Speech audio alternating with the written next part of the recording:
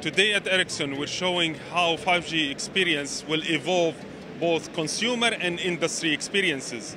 To start with consumers, I want to highlight how does this impact a very important aspect, which is the healthcare. This is a 5G connected ambulance, and here it's evolving the experience thanks to 5G, but not only 5G. Today, our IMS system, IP Multimedia Subsystem, carries voice, video, but we're taking it a notch higher to manage the data information of a healthcare system. So in here, we have a connected ambulance over 5G with an ultrasound. Remote ultrasound connects in real time to the hospital.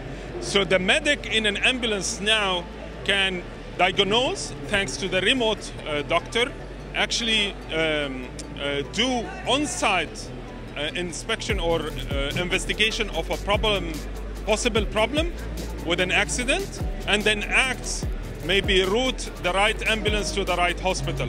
So we're gonna try now to do an ultrasound, a remote ultrasound, and see how does this work. So we have the patient in the ambulance. The paramedic is very good at what he does, but he's not a doctor. He can help him with the basics parts, but for the more advanced parts, he needs to connect to a doctor.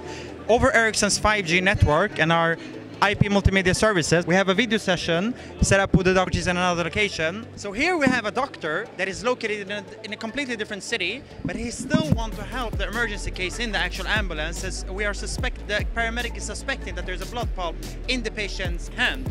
So what we have set up from Ericsson is over our network, there is a voice session, a video session, and over our IMS data channel, he's able to steer the paramedic's hand in the actual ambulance. Voice session over Ericsson's 5G network. We have a video session over Ericsson's 5G network, and through our IMS data channel, we have enabled touch and feel over the network. And by this, we'll be able to save lives in 5G. Example of 5G for industry is remote operation. Here we have a real remote operated Volvo machine that sits 30 kilometers away.